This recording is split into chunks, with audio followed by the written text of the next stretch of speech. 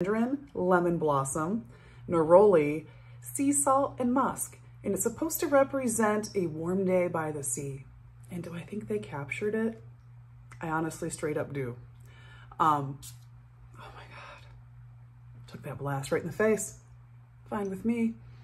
So this one's really light. It's gorgeous. It smells like you're walking on the beach and you just got this great whiff of just like beautiful air. I'm a huge lemon blossom person. I love neroli.